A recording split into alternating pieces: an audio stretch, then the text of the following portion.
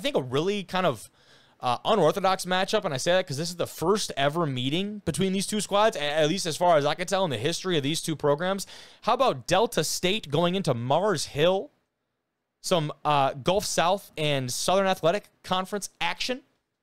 Delta State obviously coming off a playoff berth, 10-2 last year. Mars Hill 8-2 last year. Two squads have seen a lot of success. Like I said, the first ever meeting between these two teams. Big question mark for the Statesmen. How the hell do you replicate the productivity of Patrick Shegog, one of the best players in the state last year, probably the winningest quarterback in Delta State history? I don't fact check me on that. I'm just guessing. The dude won a lot of big-time football games, made a lot of big-time plays for them. How do you make that up? The senior Cole Kirk, he's expected to start, but they got a transfer from Southern Miss in Jake Lange. He can certainly compete for that spot. Again, though, that senior Cole Kirk has been with the program for quite some time now.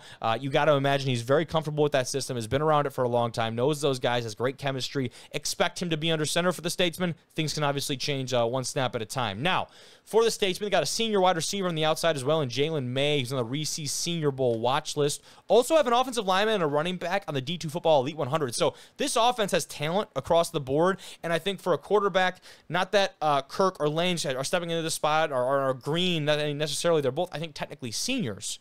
But for a quarterback coming in and assuming this quote-unquote starting role and the reins to an offense, to have some talented pieces around you and some talented pieces in front protecting you, that's big time for Delta State. Feels very good for them. Mars Hill picked 4th in the SAC preseason poll. Feels low for them, but they did get 2 first-place votes, right? So the SAC preseason poll, if I'm remembering correctly, Lenore Ryan picked 1st. Makes a lot of sense coming off last year. They got a lot of pieces coming back. Wingate, 2nd. Makes a lot of sense. Limestone, 3rd. And then Mars Hill, 4th. But Limestone didn't have any first-place votes. Mars Hill gets 2 first-place votes. Not typically how you see that turn out, how you see that pan out. Mars Hill, though, I think a lot of question marks going into this year. The best thing about week 0 is those things get answered rather quickly. I'm really excited about this one. I think this Delta State offense picks up right where they left off with a couple new faces leading the charge, and they're going to roll heading into Gulf South Conference play. But, boom! I feel like I haven't taken a breath the entire time I've been recording this, about like 25 minutes in. That's how excited I am for D2 football. I'm sorry for a little bit of the hiatus. Glad to be back tonight.